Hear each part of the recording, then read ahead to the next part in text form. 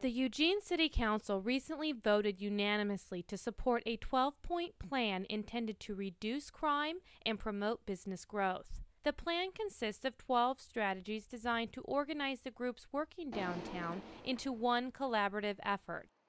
Recently, Chief Kearns told us most of the problems in the area are behavioral problems, including public intoxication, people passed out or living in the landscapes, drug deals, and vulgar language.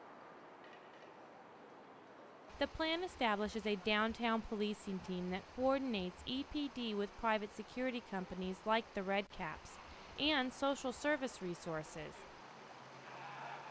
It calls for adding 10 more jail beds at the Lane County Jail and 7 new officers to the downtown squad. Chief Kearns says additional jail beds will help get the handful of criminals who commit the majority of the crimes off the street. Stacy Bierma runs a business downtown. She is also a member of the Eugene Task Force.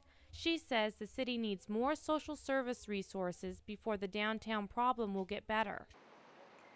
The plan does call for the enhancement of social service programs like Cahoots, an organization already working downtown that responds to calls involving people who are intoxicated, drug-induced, or mentally distressed.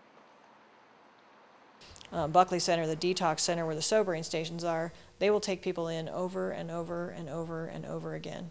And it does cost money, but sometimes that's what it takes.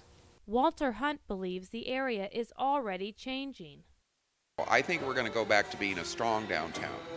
And I think that the moves that the chief and the city are making are going to be just the thing that we need to get there.